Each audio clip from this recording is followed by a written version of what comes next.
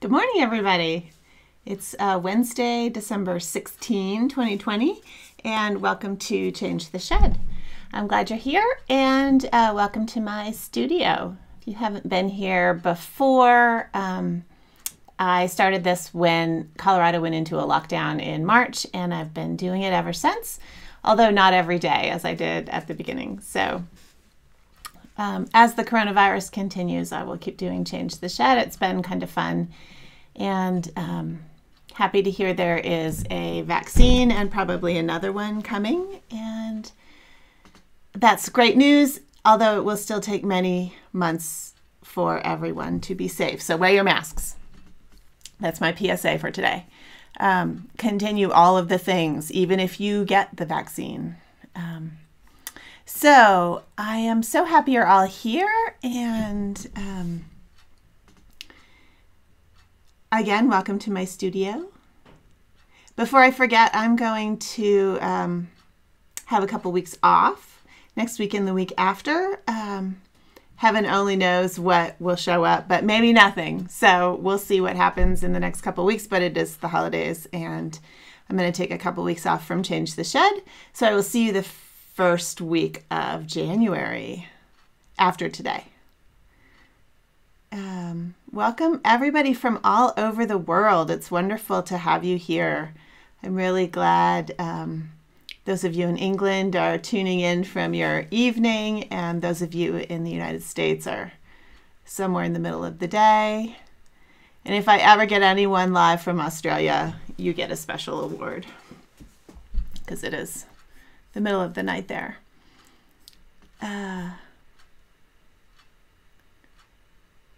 Hi, Maureen. I'm hoping everybody else can see me, that it's just something local for you. Yeah, it looks like everybody else can see me, Maureen, so check your browser or something. Maybe restart your browser. That is always my first tip in the online classes. If you're having difficulties with sound or video, or it's not playing, or the links are wonky or something, refresh your browser. Fixes everything. Sometimes, not always.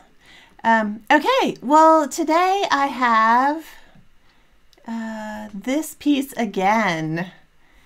This is my, I'm not sure if this piece is my nemesis or what, but I'm still working on it. I did a thing last week. You saw me struggle with the values last week. I've taken this out and put it in 1,000 times, not 1,000, but over and over. I've tried different colors. I'm still not happy with this, but you know what? We're just moving forward at this point. These things happen. This is not my favorite piece, but it's not the end of the world. It's a learning experience. This is the one I did right before it. And what my intention was here was to change this part that's dark to something very light, and I just couldn't make it work out. So I went back to this, but yeah, anyway, I found the coneflower picture. We were talking about coneflowers. This is the picture that this image sort of came from. And it's a little complicated even for 12 EPI. So this, I was swearing at it last night because this area right in here is super complicated in terms of all these little tiny parts. I ended up simplifying by leaving out this petal, and I'm probably going to change the shape of a few of those to make them work out a little better. Lessons learned on the fly. So I am today working on this little part right here. So a little, another petal comes in of the flower, and I want it to be a little bit lighter than the other ones. You can see here I had some petals that were darker, and this one was quite dark. This is a little lighter. This one was darker here and got a little lighter there. This one did the same thing, got lighter at the top. This one I want to be even lighter, just thinking about sunshine and such. And so this is the color at the brightest there, and I'm gonna try adding a little of this color at the top of that petal, but I'm gonna start with a little bit of the darker at the bottom of it, and then I will switch to the lighter color. I think.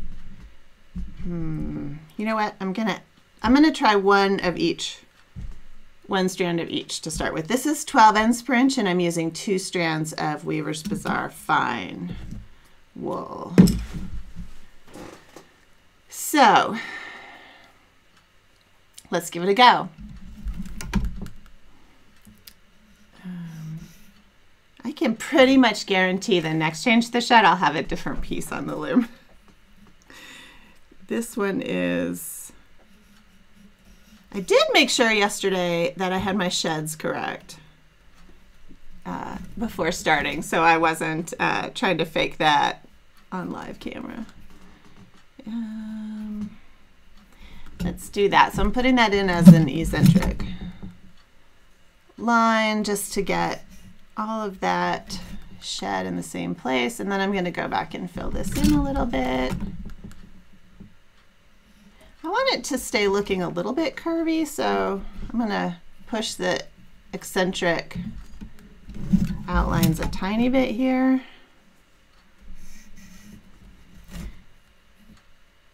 And this petal goes all the way up to here, which I don't have that part quite filled in. So we'll see whether I can make that work or if I have to go back and take it out. If I have to take it out, I'll put it on the blog, and y'all can see the saga of this post, including my woe.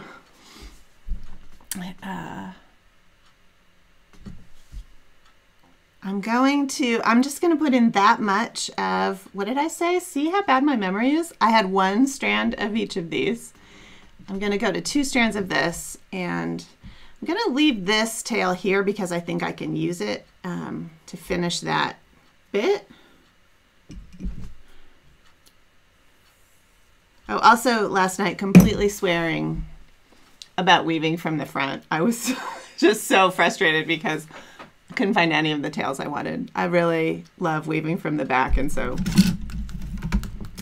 there are times where I find it super frustrating to weave from the front. Although it is easier to see what you're doing when it's so tiny.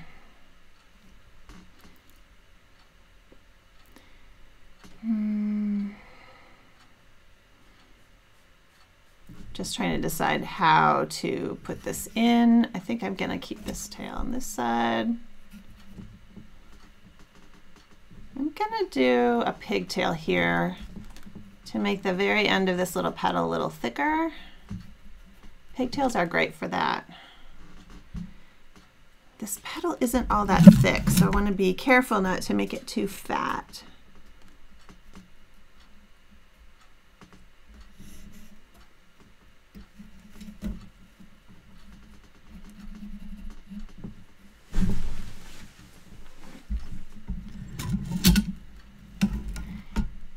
Oh yeah, Mandy, I'd love to know also what time is it in New Zealand? Jennifer asked,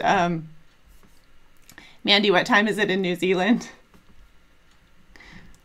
New Zealand is a little farther east than Australia, right? So it's probably, we'll just let you'll let us know, Mandy.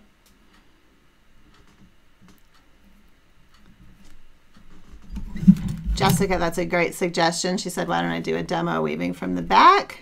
I am going to. This is in the works for 2021. There will be demos for the back, from the back for sure.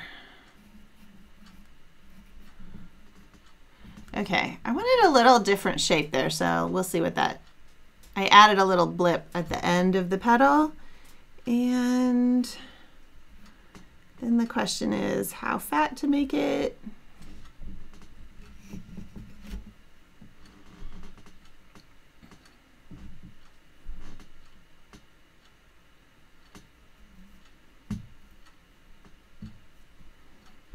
It's a little bit steep for this eccentric line, so we'll see if that, partly it's steep because I keep pushing it down too much.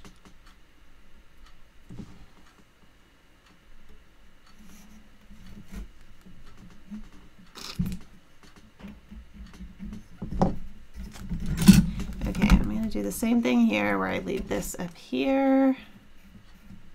And I'll fill those in later. Oh, that was a hill thread at the edge. So right here, let me move that. There, you can probably see that better. That was a hill thread. I'm gonna take it back out and make it a valley thread so that that curve packs down a little bit better. Okay, I might like that, I don't know.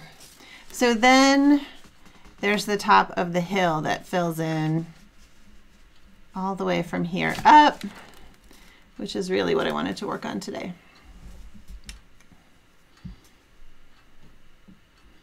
Oh, Mandy. So Mandy answered. She's in New Zealand.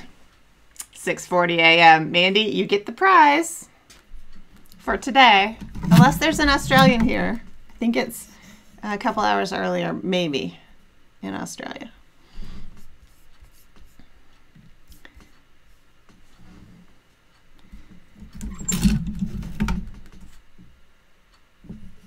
All right, my shed's all right. So now I want this color to change. That's the other thing. I was having trouble with the colors. So I started over here and I was having trouble figuring out which colors I used to use them again up here. I think I did an okay job, but also would have liked more, less of a value difference between these two. But which I think I did better down here, but anyway, it's fine. It's a tapestry diary piece, and I am spending too much time focused on the details. So this, I'm looking around for the yarn. Oh, that is, it's not that, it's this. I like to look at where I started, so it's these two. And I want to go lighter. If I can find the ball, I'm more likely to pick the right colors than if I don't. Lighter, and let's go one lighter on the gray. So I'm flipping these. Let's see. It was these two, and I'm going to go to these two really quickly, and then I want it to get brighter.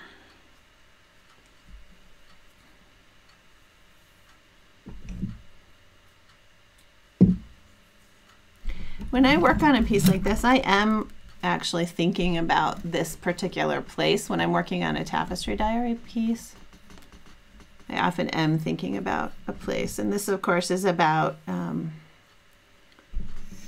fires this year in Colorado.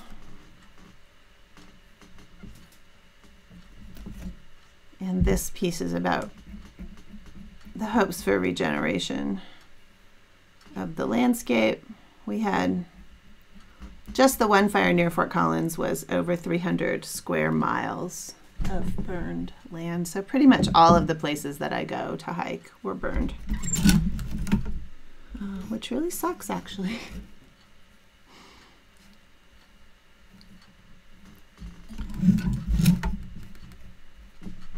You know what? I'm not going to like that because I want this to be lighter and that line is going to show up. I'm going to just leave the debate in my head is whether to have an outline here, an eccentric outline or not. I think I'm going to take this out. I'm not going to like it. I know I'm not going to like it. I'm going to leave it about right there. You know what? We're going to do this.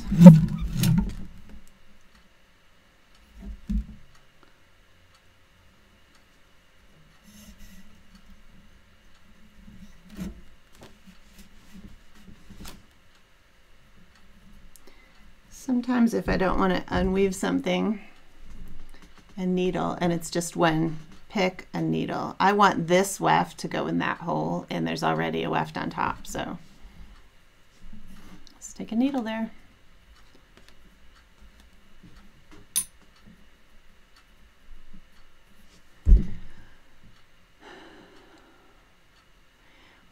a good question. How many colors or shades of yarn do you have? You can't see my table here, but there's about 30 shades of different colors. Not all of them I've used. Some of them are trials and rejected. But that isn't really normal for me for a piece. I don't usually weave pieces like this that are so complicated with different colors.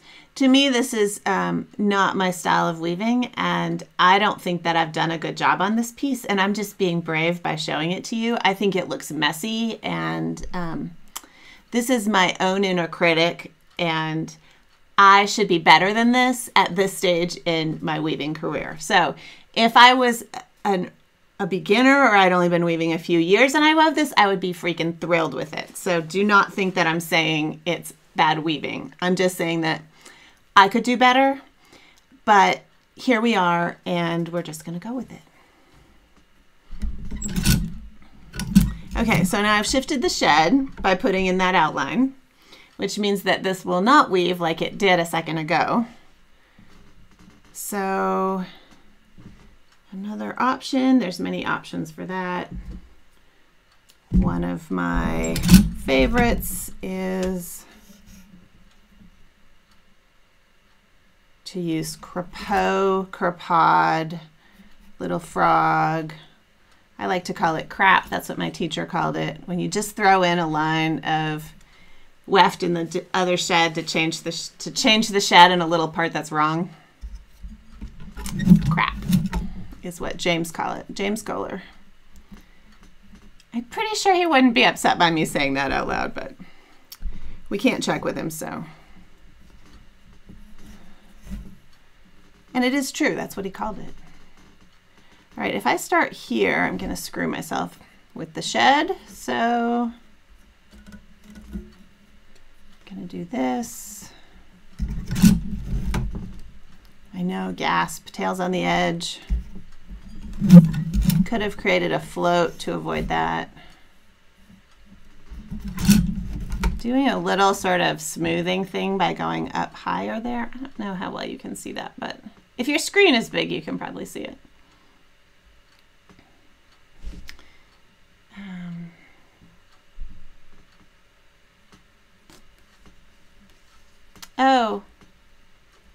Jessica's asking about doing a sumac edge. Yeah, you could do that. I don't want to do a sumac. I don't use sumac much, and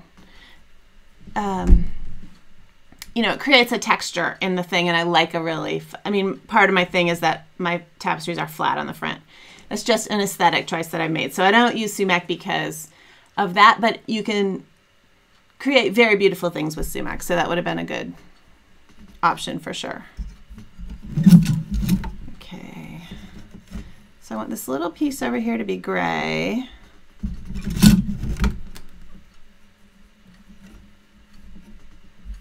My other frustration last night with weaving from the back was that, so you can see here, oh, maybe you can't quite see it. There's blue tape down here holding these two wefts down. It's like taped to the bottom of my loom. I was so frustrated that if I were weaving from the back, I would have put the tails from those where I started on a needle and run them in to anchor them. It's sort of what Sarah Sweat does in her tucking the tails stuff. Which would have given me a good start, and I'm having trouble with the yarn being too loose in that area, and I was like, I can't use the fix I would normally use, so I used tape. I'm sure those of you who weave from the front a lot with small, complicated things have better solutions than blue tape, but I love it. All right, I'm just putting this little bit of this color in, and then I want this to change again.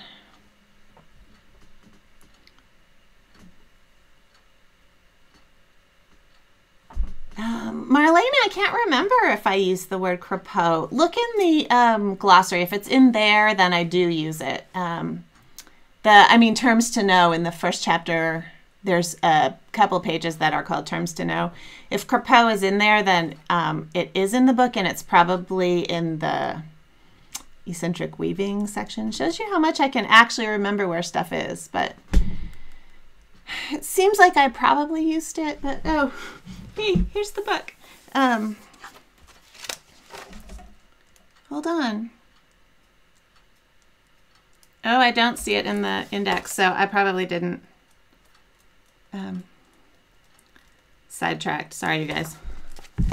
In chapter 1, there is a 3-page spread about terms to know. And nope, I didn't use it. I must have used just a descriptor instead of using that word. I think I decided not to use it because I don't know how to say it. I don't know. Honestly, I don't know how the French use it. It's a French word. I just didn't feel like it was exactly my thing. So that must be why I didn't use it. Oh, Michelle, how to avoid tails at the edge. Yeah, that's a great question. I am working on some new videos about tails at the edge, so I will talk more about that. But I could have done a float. Kind of, Archie Brennan did this a lot, where you start the tail in, let's see if I have a little piece of yarn, where he would like start, let's see, how would he do that? Someone else is going to get this right, and I'm not going to get it right. He would do something like start the tail here and then do a float and then come in and then float around the back and then keep weaving. So that keeps the tail, this would be in the back.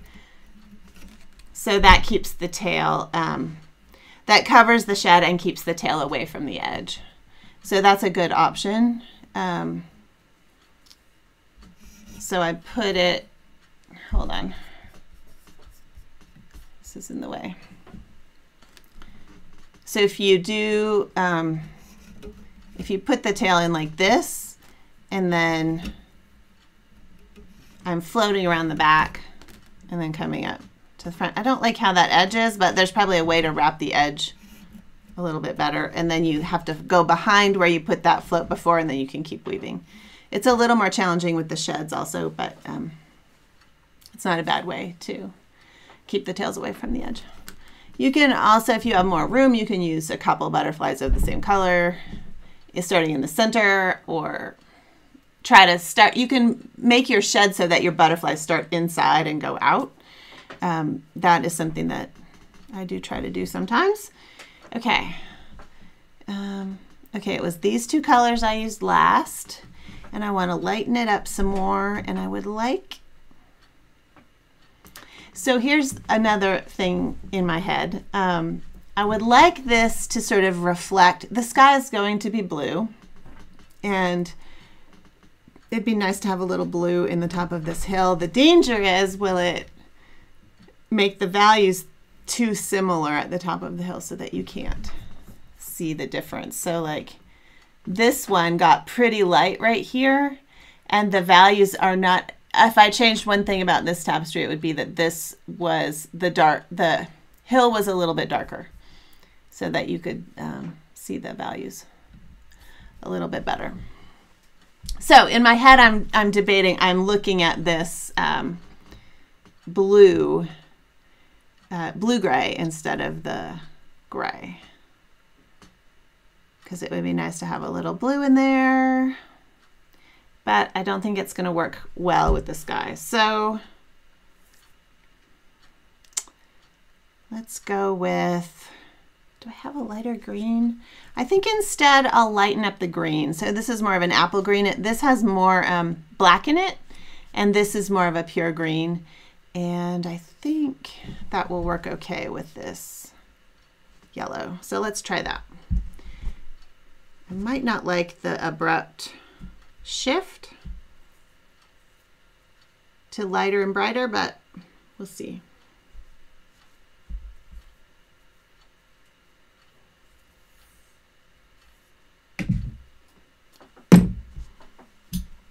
On a bigger piece, I would have done some gradation. I love the gradation. I would have changed, I would have gradually gotten this lighter through shifting these a piece at a time.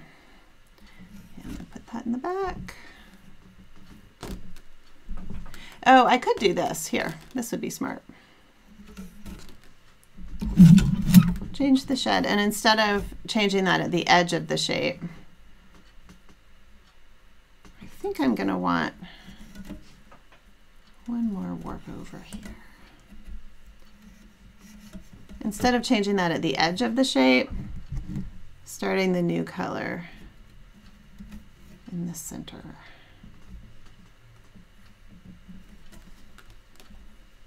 Yes, I could splice that, but I'm not going to right now.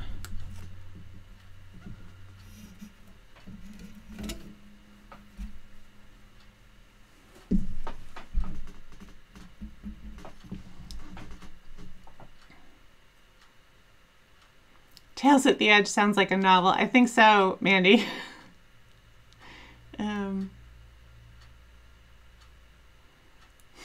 Thanks, Paula. Yeah, thanks for also the support on the fact that I don't really like this piece a whole lot, how it's turning out. You know, sometimes what happens though is that I'll weave something and I won't like it while I'm working on it. For whatever reason, I'm frustrated with it. And then after it comes off the loom, I'll put it away and forget about it. And then I'll find it again later in the finishing pile when I'm finishing stuff. And I'll be like, oh, I really like this. This turned out great. So sometimes it just takes some time. Which is why at some point I stop fussing with, this is something that I think we all should do. Just stop fussing at some point and finish it, and then you can start over with a new piece. Okay. See how much that creates a really strong line there, which might be okay because it's a landscape. Let's just keep going and see what happens.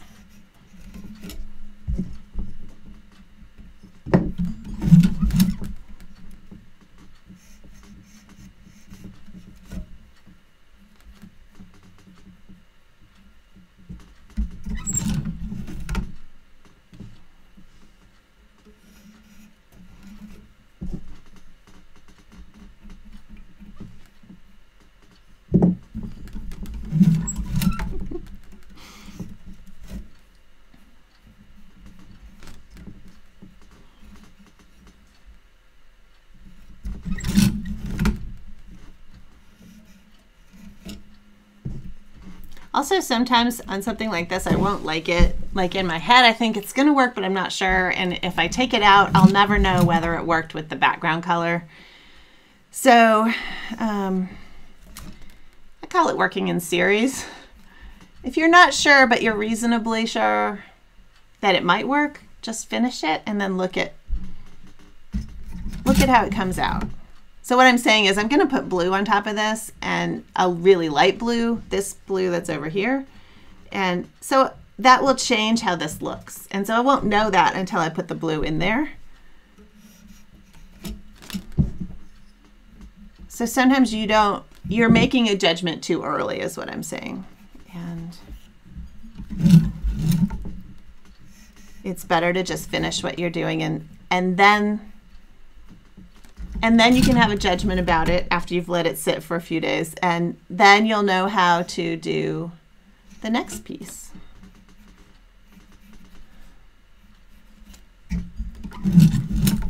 I'll see if I can really quickly, see if I can pick up the pace a second. See if I can just start the blue in there, and we'll see what it looks like.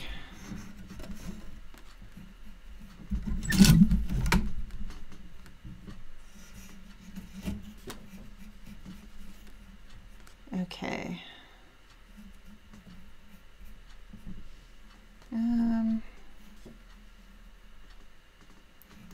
Not sure about that eccentric. I'm going to take that out. The problem, of course, is the shed will be because I built this up with one butterfly.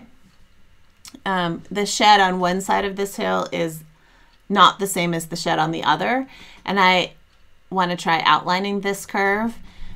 So that gives me a problem because obviously the sheds are different. So here's one way to fix that. Let's outline it with this brighter green. Sometimes I was an apprentice of James Kohler for a couple years, and so I worked in his studio a lot. And I watched him outline, if you've seen his harmonic oscillations pieces, each of those curves are outlined. And in those pieces and some other pieces I watched him work on, he would often use for eccentric outlines, probably not in a case like this that's sort of realistic, but he would use a complementary color, just one strand in a bundle. So for example, if he was doing either a complementary color or a much brighter version of a color. So like, I think there's a yellow, sort of an orange, rusty red piece where he actually has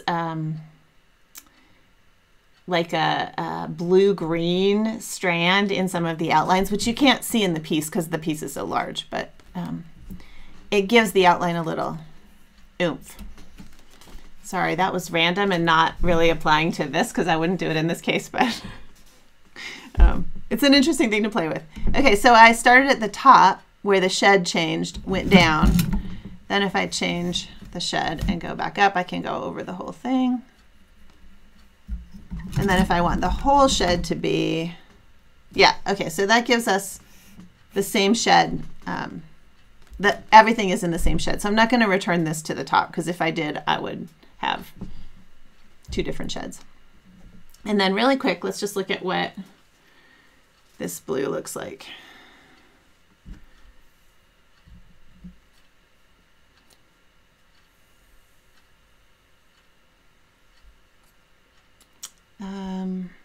Mary asked about the lark's head knot on the edge. I think it depends on the weft you're using, Mary. I think it works fine. So you can do, I think Kathy Todd Hooker teaches this a lot. You can do a lark's head knot where you flip the, this knot is actually in my book, where you do this on the edge. I did that backwards because you don't want that little thing on the front. But if this were the edge, if you can, you're using a material that the knot looks good at the edge, it's okay. Obviously this is, I would have only used one strand there. Basically, I guess what I'm saying is if you can make it look okay and it's stable, it's fine. That's a little bit my mantra for tapestry weaving is, if it looks good and it's structurally sound and it does what you want it to do in terms of the image you want, then it's okay.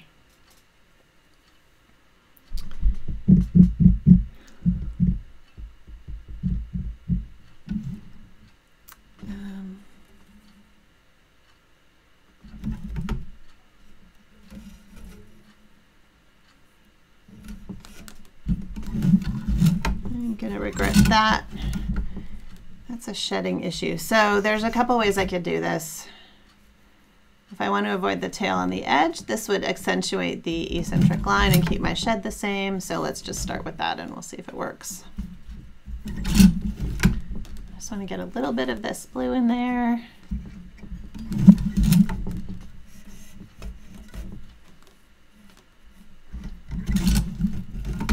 I don't want the blue to go, so I'm going to end up doing some hatching here. So I can't actually I can't weave this all the way up if I'm going to hatch this lighter blue with another color of blue, probably this one.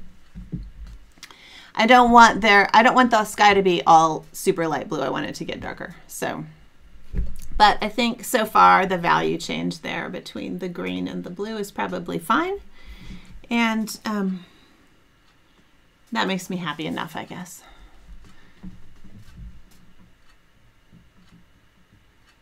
Oh, thanks, Barbara. Look, she gave me a reference to the half pass thing, using a half pass to shift the shed.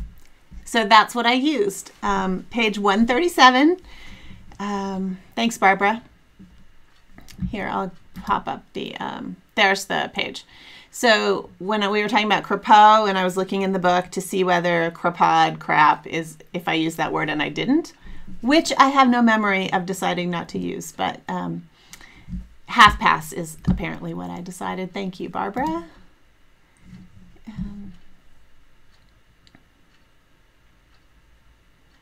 Yes, Helen, I do that all the time. Helen asked if I could change just one of the two thread colors. So that's a great way to grade and why I often 12 EPI with this yarn, two strands works okay.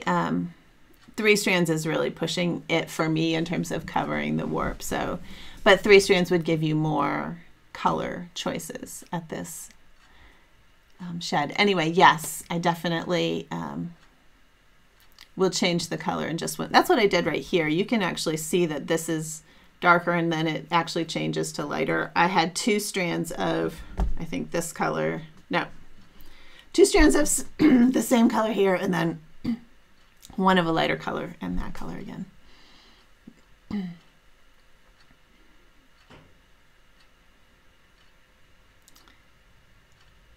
Thanks, Marla. That's really sweet. Maybe I need to be able to distance myself from the technical side of the pieces so you can just enjoy the beauty of the picture. Very good suggestion. Also, if I stop when I get frustrated, I really was frustrated last night, and I stopped, and I felt much better about it today, so that helps also.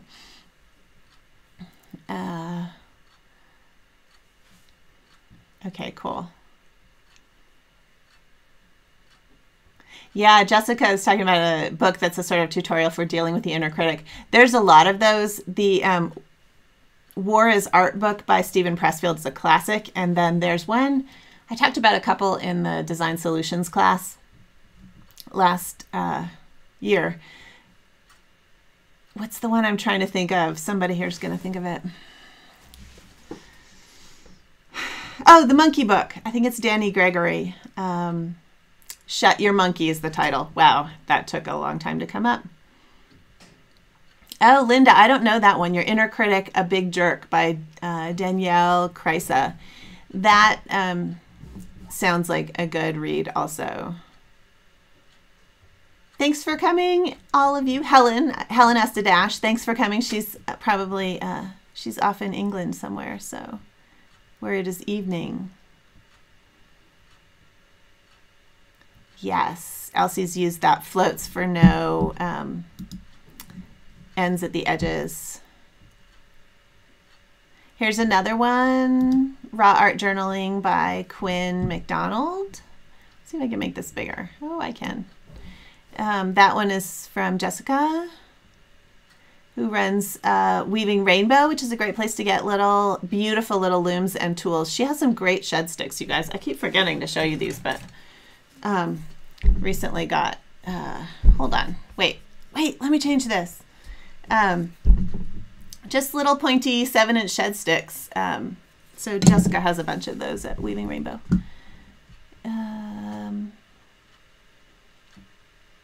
Okay, you all. Well, so it is the holidays, right? And we're all gonna enjoy being home and our Christmas lights and whatever else we're doing, making cookies or something.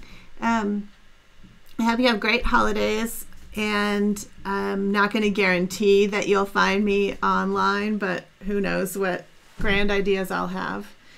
Over the next couple of weeks, I'm going to do some weaving and set up some new things for next year. And I hope that you all are going to do the same. McKenna says happiness and health over the holidays and through the next year. And that is the sentiment I would pass on to all of you. Please take care of yourselves. Stay healthy. Have happy holidays. Weave something. If you are weaving little anythings, put them up on Instagram with the hashtag changetheshed if you use Instagram or Twitter, or stick them on Facebook and tag me, or put them on my Rebecca Mezoff Tapestry Studio Facebook page for my business. You can just pop them, I think. Somebody try it and let me know if it doesn't work. I think you can do that, like share to my page. So Merry Christmas, Happy Holidays, Happy Hanukkah, Happy every other holiday that we have this season of the year. And I will see you all in the new year on Change the Shed. And we'll just keep on keeping on, right? Mary Lou, you caught me just before I was going to click the finish button.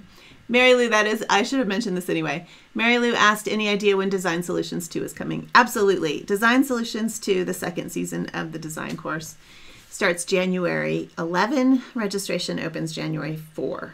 So there's more information on my website under online learning.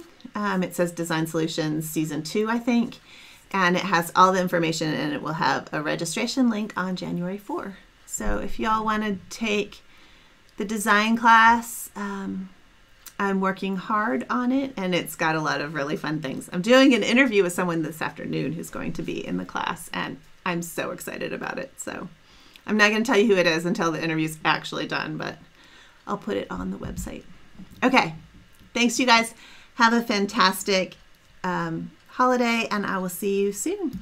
Bye-bye.